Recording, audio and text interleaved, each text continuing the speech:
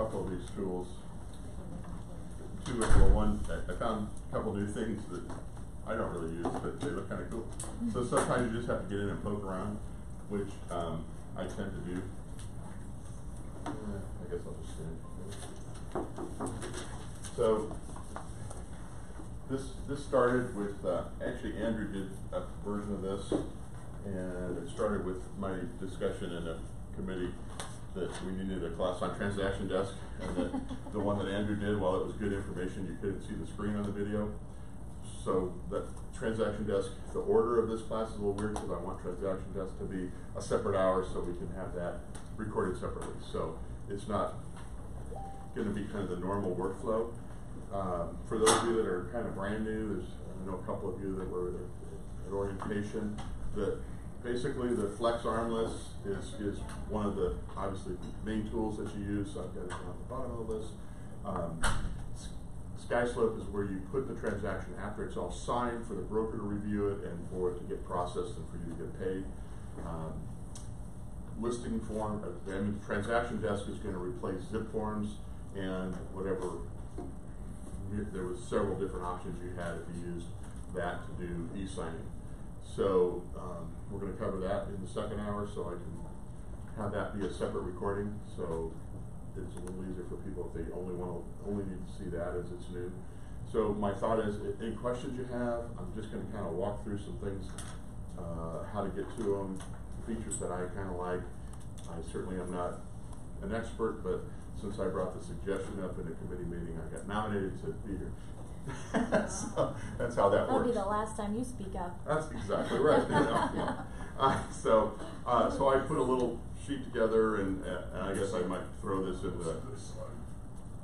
into my home group mastermind, so you don't have to like write all this down, but I've got it here on paper so that I can kind of keep myself, make sure that I cover what I can.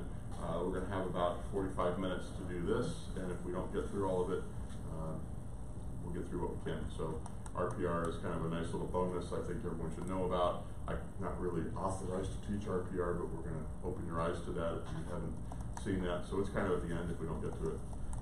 It's kind of where it needs to be. So we're going to go back here and go into SkySlope.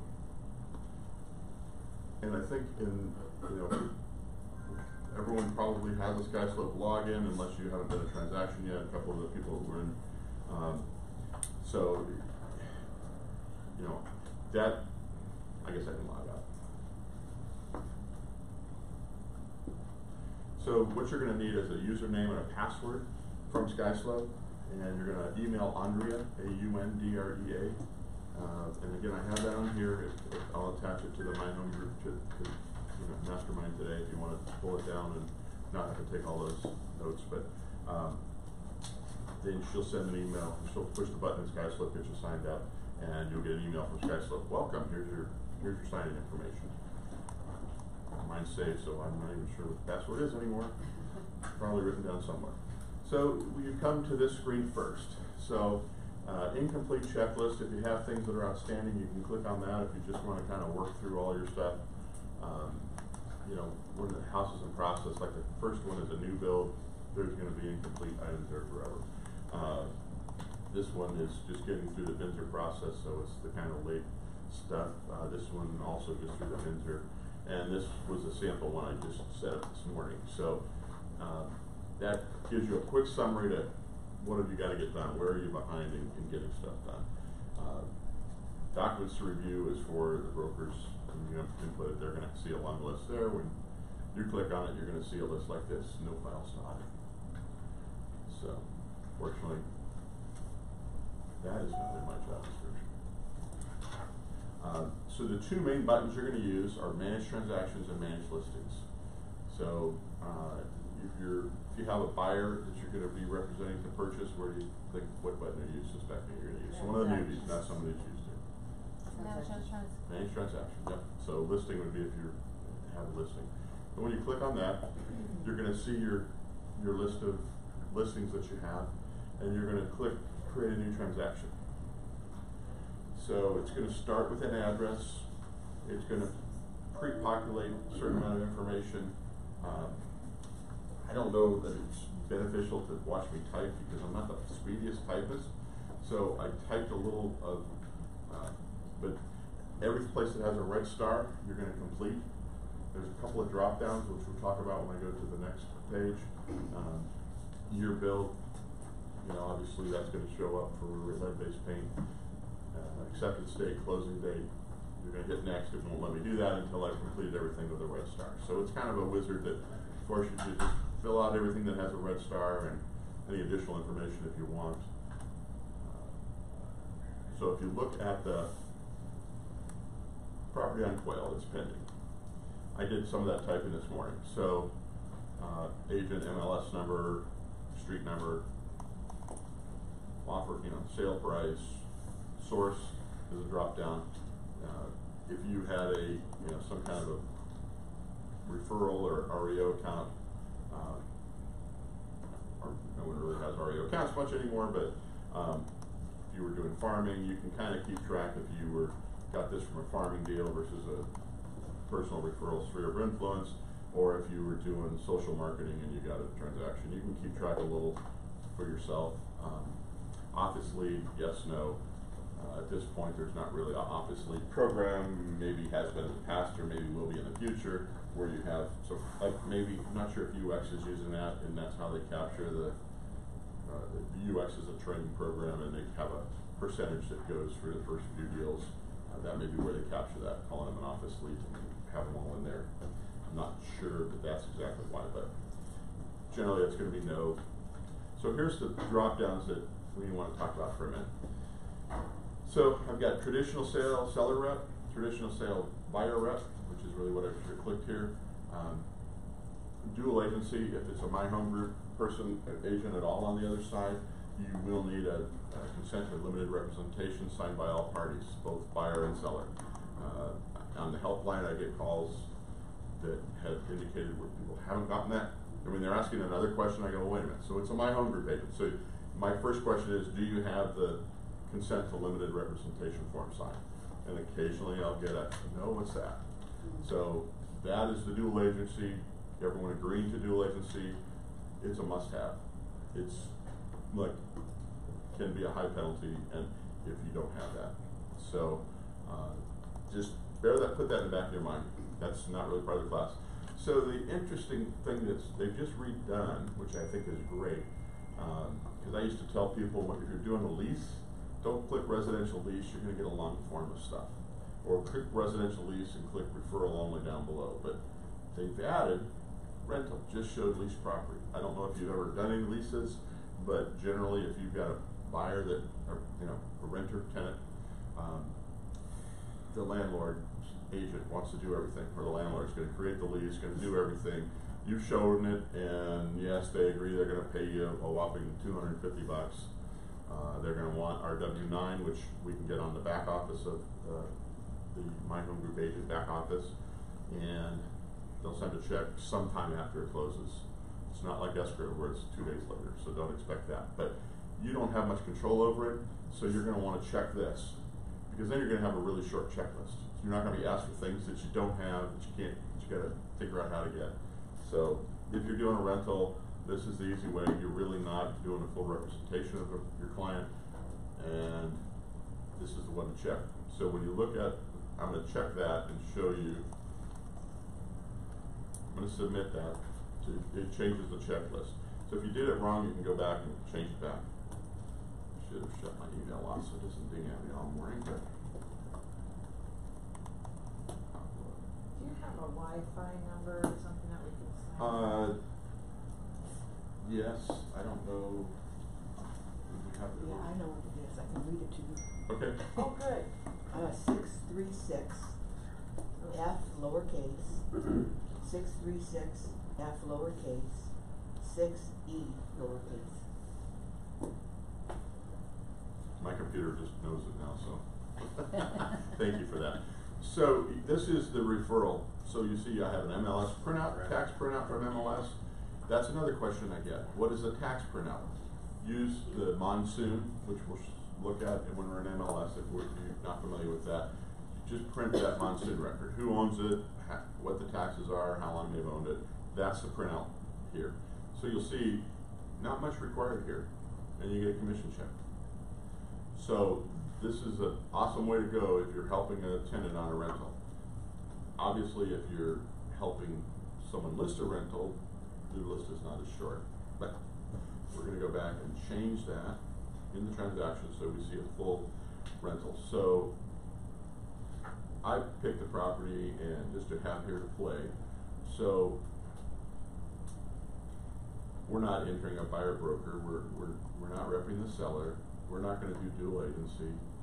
We're going to do a traditional sale buyer rep on Quail.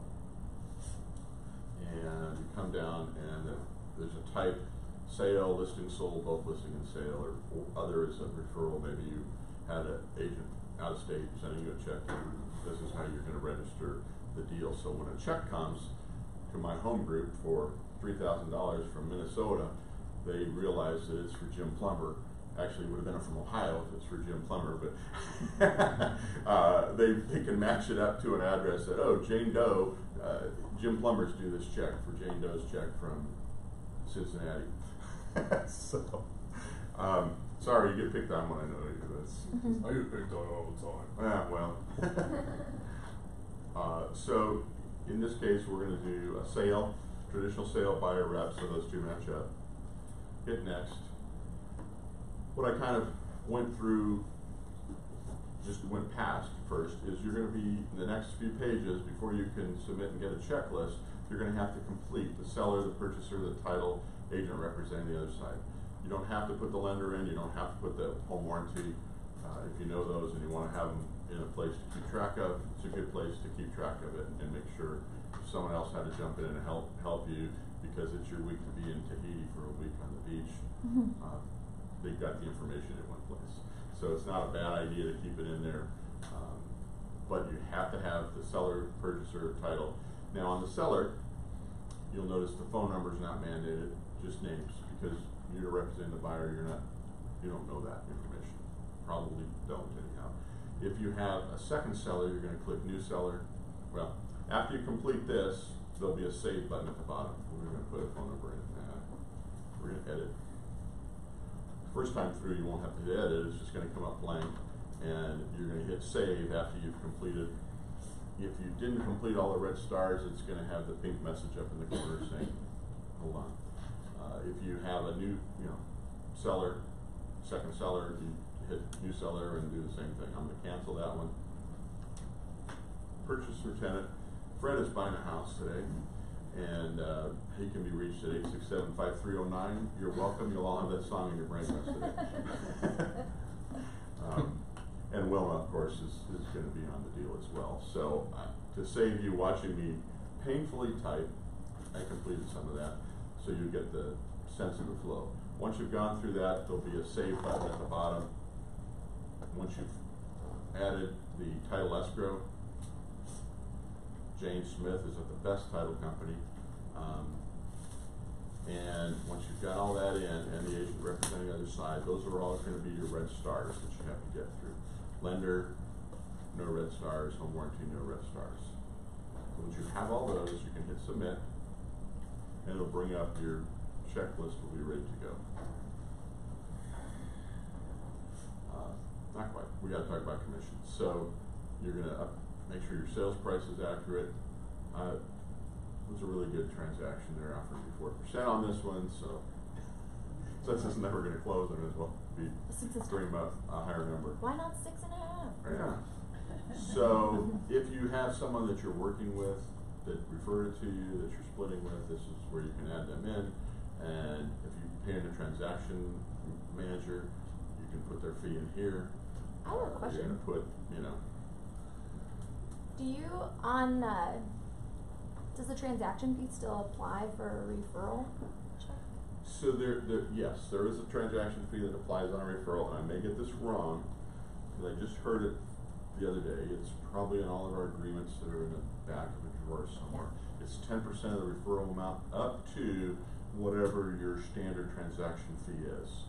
So if you're getting a $350 rental check, they're going to take $35. If you're, there's $199 and $299 plans, so whatever your number is, it's 10% up to that. So if you get a $5,000 check from someone out of state that you referred the person back to buy, and you get a nice check, they're gonna take your $2.99 out, cause it's less than the 500, if that makes sense. Perfect. I may not be 100% on that, but that's the general scope of a referral. Deposit amount, I don't know. So the odd thing is, they've got the W-9 here, but if you're receiving the money, it's the company paying the money that always wants the W-9 on the other side. So, I can't think when you're receiving the money why you would need a W-9 even on a rental transaction. You're gonna need to send ours to them, because they need to make sure my home group is tax-paying, both by tax-paying entity. So once you have that, those numbers look right.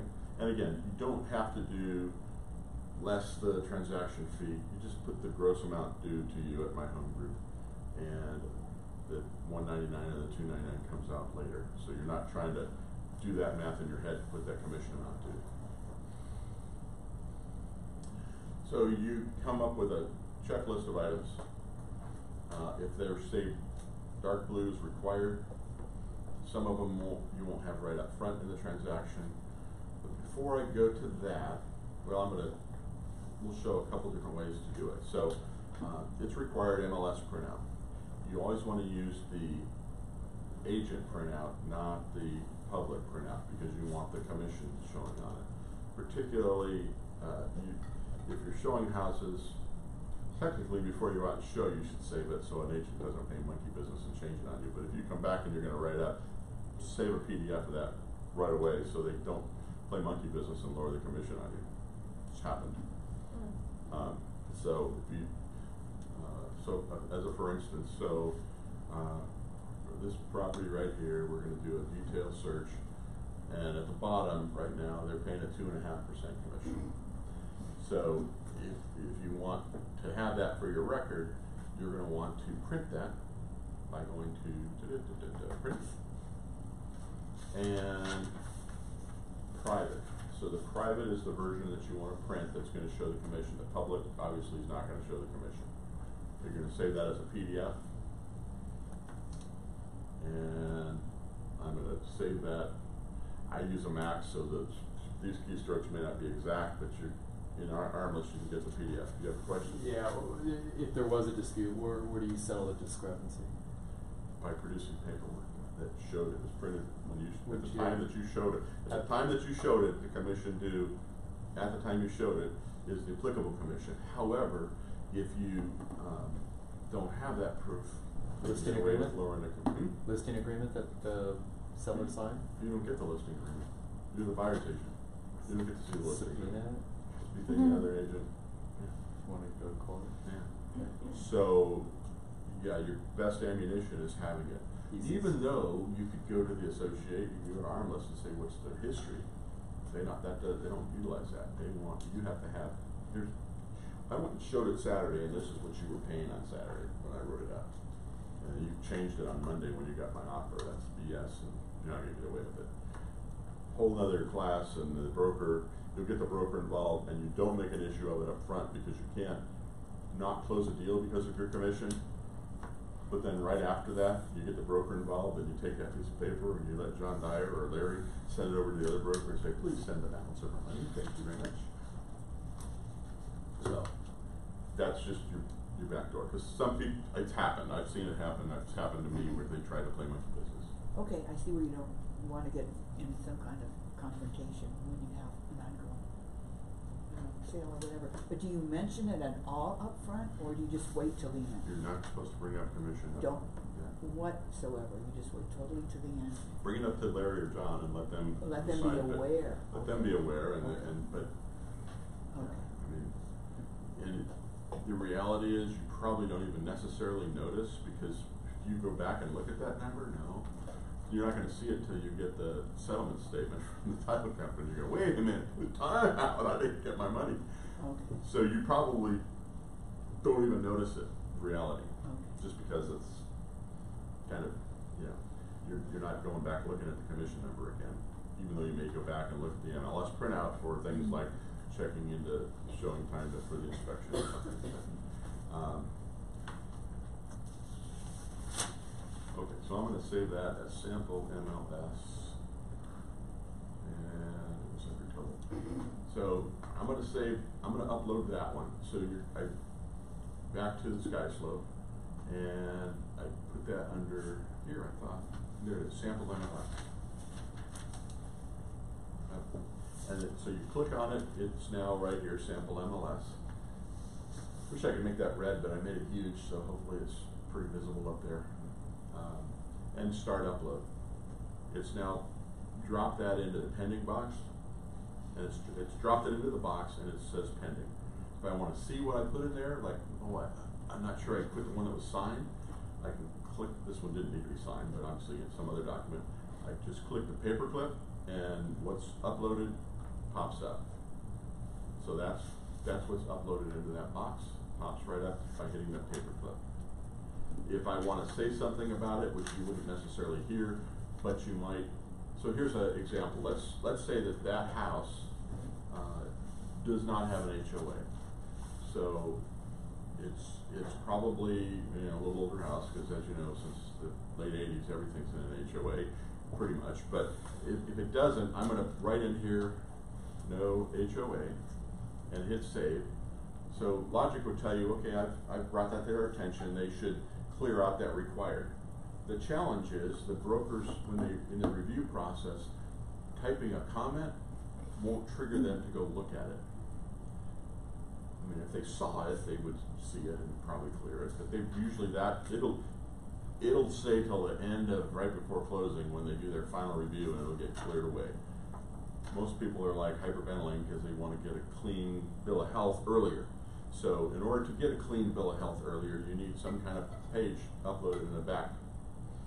And you could type on a plain piece of paper, this property is not in an HOA, but I have an easier solution. I already have the MLS. The MLS is going to say it's not in an HOA. I'm just going to upload the same document in another place, and mostly it's just to trigger the broker to see that no HOA comment, and then they'll clear it out. So that makes sense? Because the other place that's going to come into play is the lead-based paint. The house was built in 2003. I'm going to go in and just upload the MLS, which obviously has the build date in it. So rather than taking effort to create a piece of paper that makes a comment, we're just going to do the MLS, and then built in 2004, which it would have an HOA. So that probably both of those aren't going to be the same scenario, but so clears two of those, and I do get those questions like, how do I get rid of that? And the comment alone won't do it until the very last review. The next thing I want to show you, obviously there's a number of other things. Oh, tax ownership. People ask, what is a tax ownership question? I get that question. So part of my goal is to answer questions that I get fairly often on the agent helpline. I am the guy behind the curtain. So if you are in the Jones Avenue project and you go to Monsoon, so it's got the property owner's name, it's got the acreage, the structure, the deed history, tax assessment history. That is the tax ownership. We're going to take that and we're going to print that. I don't know what system you have, you'll want to have some kind of a print to PDF feature. If you have a PC, you'll want to find a program that'll do that. So PDF printer, so you're in here, so that might be something that you select here. In a Mac, it's built in. Save as PDF. I think PCs have it built in. Well, Word does for sure. I'm sorry? But I think PCs have that built in. They might. Word does for sure. I haven't been in it for so long that, yeah. You'll need that function a number of times in your life to be relatively paperless. Because I do get the call, so I have to print that out and then do that. Well, Can you navigate probably that not, but so somewhere in here I put that sample. Oh, I'm saving it now. So I'm doing the sample on Monsoon. So I printed that sample Monsoon. I would go in here and upload that into tax ownership. same way, upload document, sample monsoon. So I've got that in the tax ownership. When you get a document that looks like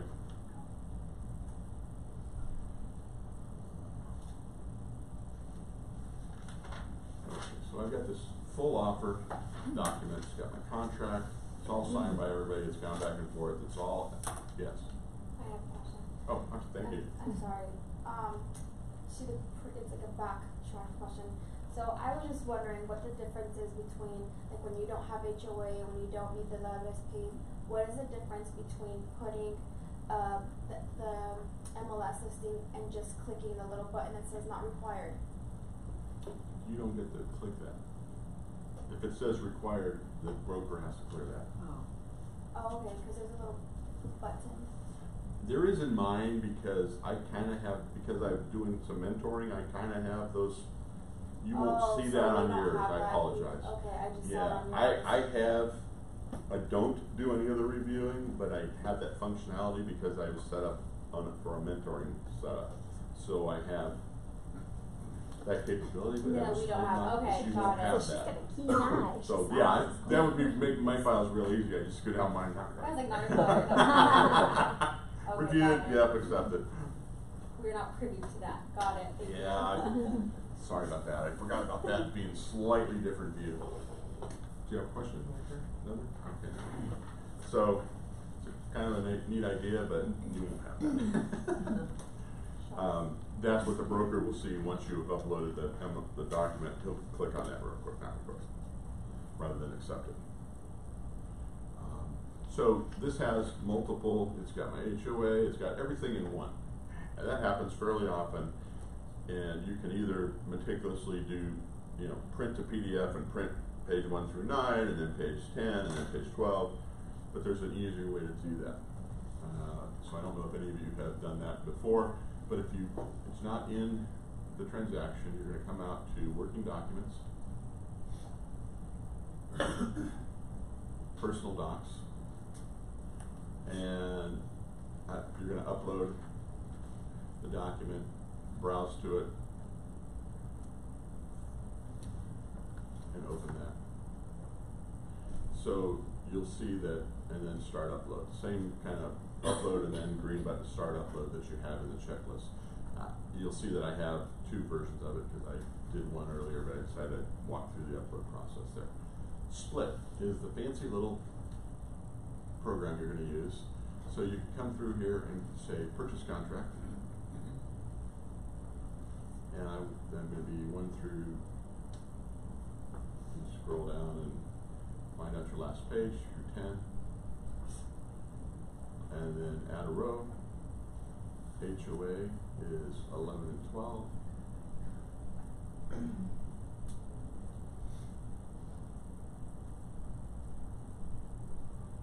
Why it doesn't like me?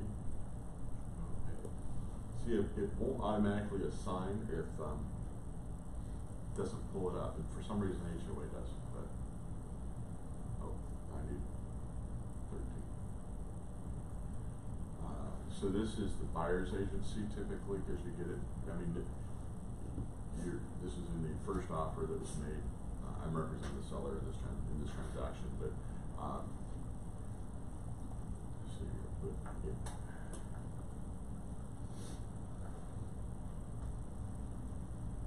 let's see, disclosure and election. Add row market condition.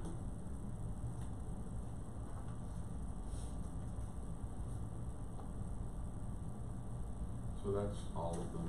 So I'm not going to hit split here because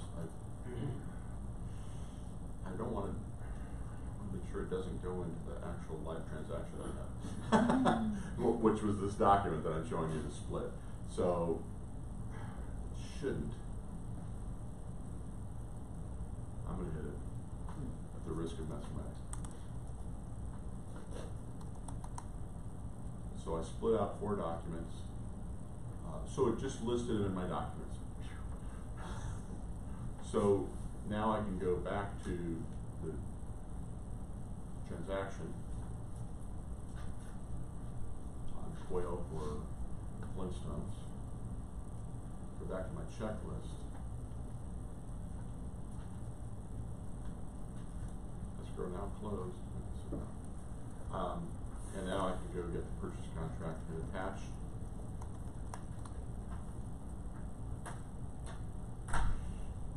Ooh, I hope they didn't go. Sorry about that. It's challenging for me to try to do a sample thing when I'm so used to doing live. So I hope I didn't mess up my, at any rate, there'll just be multiple ones in my other contract.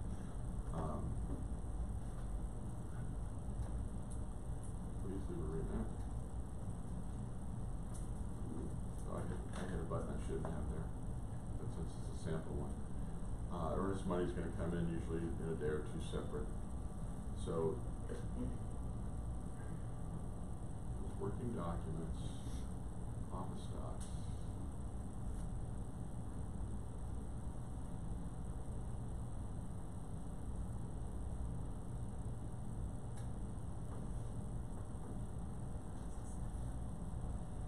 Just to see the document. So, as you can see, I've used that function, but when it was a live deal, and that deal, there was a place for me to put in the transaction, so look for that as you're splitting it, and when you split them, it went right into my transaction. So I'm hoping my live transaction doesn't now have two of all those.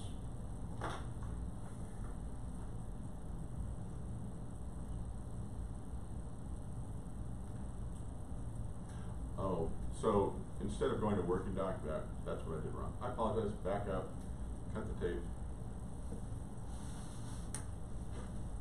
So I'm going to go into the transaction for Fred Flintstone. I'm going to use this document button instead of that general document button. So if I upload it in here, if I upload that same document and split it here, it will put it in those boxes in Fred Flintstone. Full offer. Got about 10 more minutes and more to cover, so splitting the same way, it will then allow me to assign those documents right from that split. So once you're in the transaction, use that document button, upload your multiple page, and when you split it, you can assign it right there.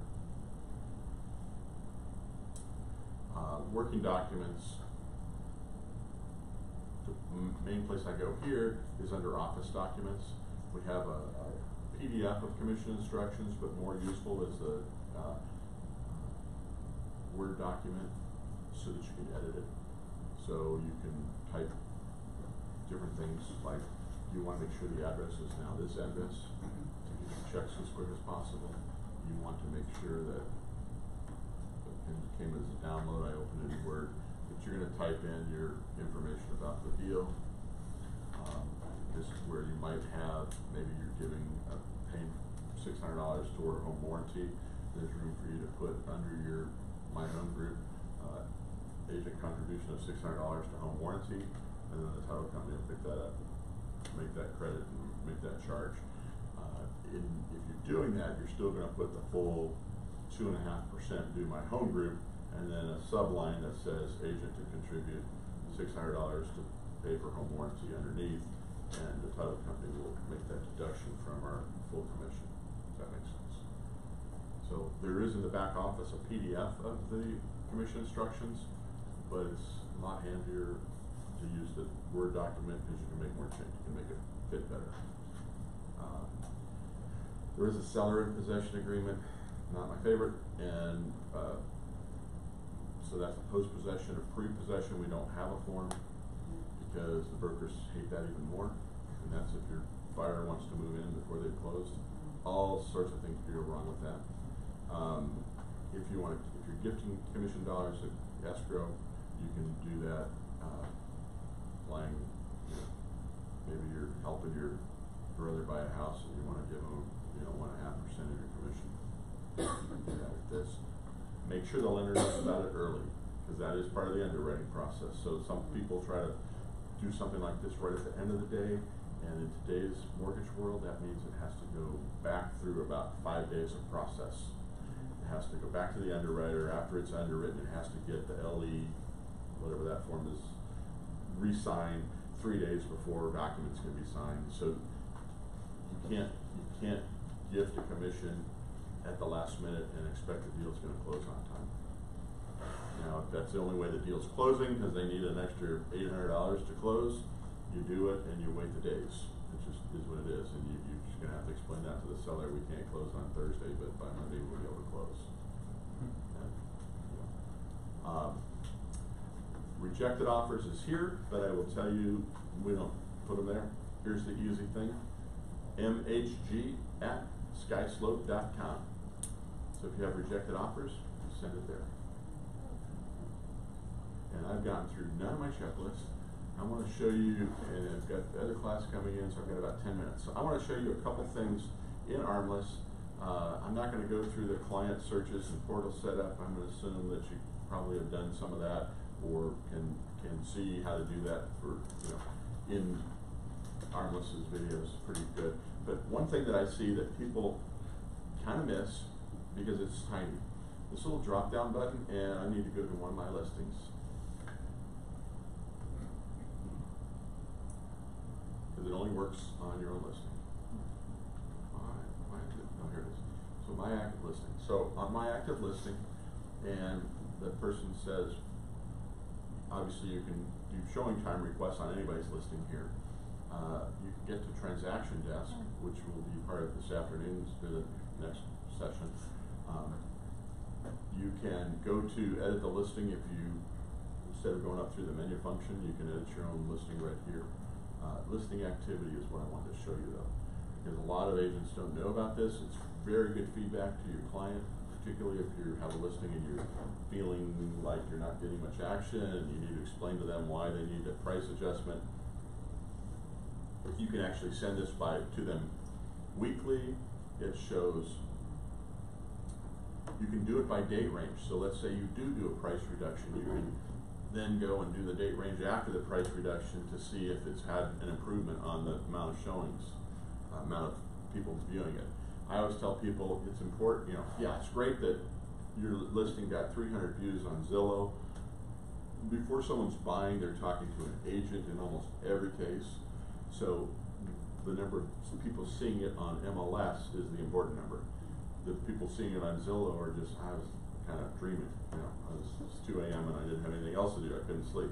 So once they get in here, they're gonna either be looking in Flex MLS, a Flex email, a portal, or an Flex IDX. Not a lot of Flex IDX users, so that number is usually pretty small.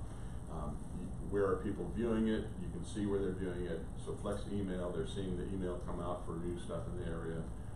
There's agent or sending a link on Flex. 4 people have saved it, 5 people have hidden it. One person recommended it. So, it's got 7 shares. So this is a listing I have. Once they have some saves, 4 saves up here, you see this first section. People who save this listing also saved, so you can see who your competition is, what the price point is, what the size is. Gives you a really good idea of who you're competing against. Doesn't have the, yes, Jim? What about like a personal website with the IDX, and then you have a client that's looking at my personal website and then they see a listing they like and they save it? Is that part of the statistics in that? If it's not, no, this is just Flex IDX. Unless you're using the Flex IDX on your personal website, then it would. But if you're using IDX Broker or some other thing, it's not going to show the save unless you're using the Flex IDX, which is an add-on product. And the weird thing is, Armless tells you almost nothing about that additional Flex product. They only subscribe to the main Flex product, and Flex has all these other services that Armless does not train on, does not advertise. It's out there. Few people have it. I actually still pay a subscription, but the website I had it on is closed. So this is only people viewing it in Flex of some form through an Armless Flex. And then you can see people who viewed also viewed. So, and even if people haven't saved, you're going to see that. So this is helpful to show someone, hey, everybody that's viewing your property in the same square footage is looking at houses priced less than yours except for one, whose house is 429, there's two at 450. So, I need to convince this person to have a price adjustment. So, I'm gonna use some of this data to do, list views. Wanted to show you a list view real quick. Go to save search. Well, this is a long one, but so I have a save search on my home group active. So if I'm looking for a house, recommend you do that. If you're looking for a house to sit open house or advertise to get some traffic to a Facebook ad or something, because it's the brokerage owns them, you're authorized to do that. So I had this whole list, 681 current active properties. Obviously, I'm not wanting to do a $45,000 property in Superior. Usually the first place I start is go to edit search. I go to map, I zoom into, I'm like, okay, I'm really not a West Valley person. I want to do a map search. I'm going to do what do we got going on up in this area? And then I'm going to go look at the list. So I'm now down to 178, but I'm like, I want to try and advertise or do an open house on a property that's more recent to the market. So in this client view button up here, there's a residential view which has some handy boxes. You can find out who's listing it. But more important, I think, is the CMA, because you've got the agent days on market and the cumulative days on market. If you click on that button, which you can do on any of these at the top, by the way, and sort sending, you can sort by any of these blue items at the top, if you didn't realize that, if you have a longer list. So now I have the 1 day on the market, the 2 day on the market, these are the new listings in that circle that I drew for my home group. So kind of handy to have that. Armless classes, it's just armless.com/classes, and they have webinars and more good information on that. Rejected offers checklist. Showing time, we all probably use showing time to look at a property. If you have a listing, you're going to want to go into showing time, and you can set your listing up. If it's vacant, you can set it up to automatically reply, go show, by clicking listing setup and then clicking on your listing. If you have a 4-hour requirement to show, you can plug that in here so someone can't even send you a showing time within that earlier window. If your client says, I've got company coming in for the weekend, you can block it out in here. I had someone who had an infant and they didn't want 2 to 4 o'clock in the afternoon nap time showing, so we blocked it out in here. Very handy. The other thing that is reports. So obviously you can do reports to send to your clients on listings you've shown, but if you have a buyer and you're trying to either buyer or seller, but let's say I want to see between 325 and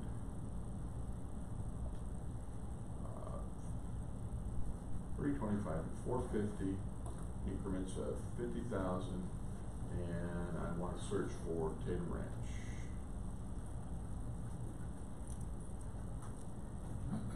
So there's some more choices you can put in there. So you can see where this is the number of showing time requests by price range. You can do $25,000 increments, and let's go up to 500. The data was a little more interesting when I go up to 500. I didn't still should have gotten the increments over 500. So you can find out what price range people are really looking at and where your competition is. It's kind of handy whether you're representing a buyer or your seller. In my case, my seller's price is a little high and there's this big void of listings in the price block she's in. So I'm going to do this later, send it to her and go, we got to drop the price by, and to get down into the price that people are looking at. So handy, hidden, thought I'd show that out. Monsoon we talked about, because I wanna just make sure you all know where to find Monsoon. If I'm looking at a detailed property, it's gonna show up here, a Monsoon here, or you can click on the top. It's handy to go up here if you, you know, wanna know, does Craig Harlan own any property in the area? So right now I'm renting my house because I sold it, but I do own my cabin, so there it is. So it's really most of Arizona. And this is not Maricopa County, so you'll pick up properties in Arizona that people own. So you're dealing with a buyer and you're wanting to check them out, you can find out they own something already that they need to sell. RPR, not enough time to really go into that. How has anyone used RPR in here?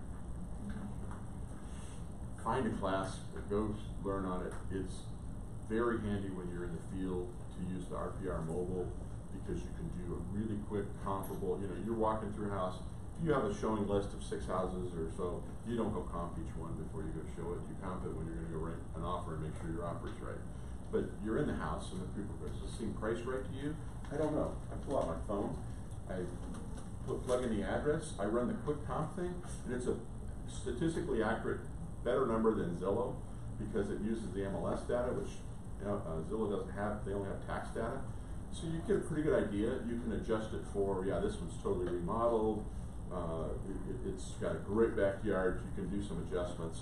And you can do that on the fly on your phone and go, yeah, it looks like it's, you know, within 20,000 of being, you know, plus or minus. It's probably not price bad. So RPR and get the mobile, and it's free. You get it. I mean, you paid for it in your dues. So here's the non-mobile version.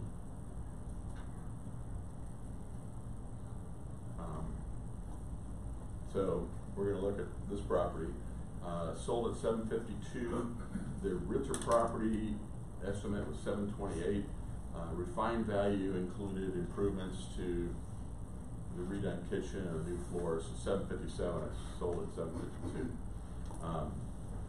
So it's pretty good data, and it's pretty quick because you can type that address in on your phone, and you can get to this just as quick as I did on my laptop. It's going to display a little differently, but make sure through Armless you go get RPR, and then get the mobile. Once you have your login information, you'll want to go to the mobile.